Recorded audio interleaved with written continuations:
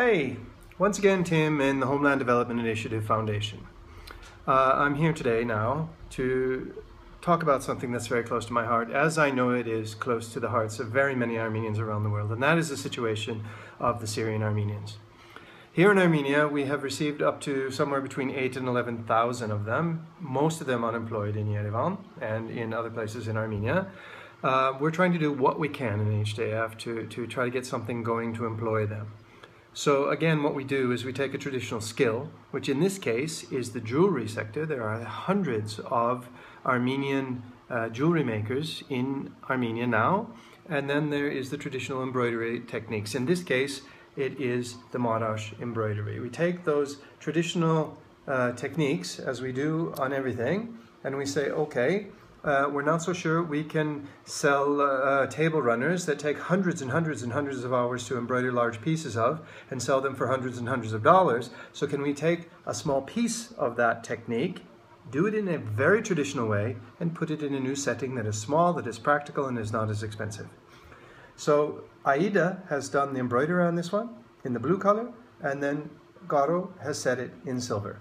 So that is the pendant that comes in that color. It also comes in a red color.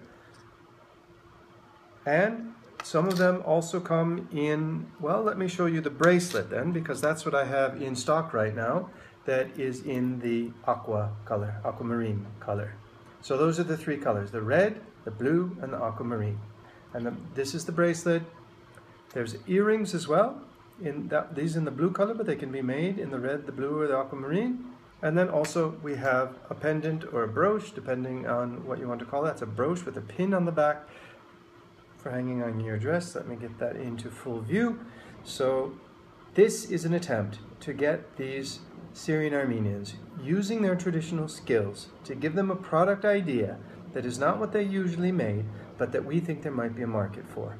So I'm hoping that some of you will appreciate what we're trying to do, appreciate the talent and experience that both Aida, and hundreds of other Syrian Armenians have, and make a market for these products by making contact with HDIF at info@hdif.org, or if you are in Yerevan at 077 47 3335, so we can get something going for these Syrian Armenian people.